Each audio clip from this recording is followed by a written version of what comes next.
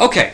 Now, there's possible sources of error, one of which is experimental error in recording. However, having run multiple controls, I found that it took about 30 seconds plus minus one individual second, constantly with meticulous recording, and same with these with the 2 trials in which it actually did succeed.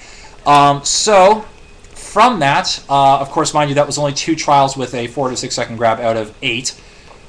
So it's possible for error, but unlikely. On the other hand, however, backwards in time doesn't seem to be likely either, considering that there was no sign of actually having taken any less seconds.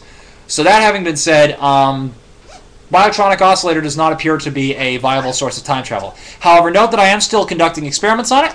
So if any further results come to light, you viewers will be the first to know on YouTube, either for or against. That having been said, toodles all. Hope you enjoyed.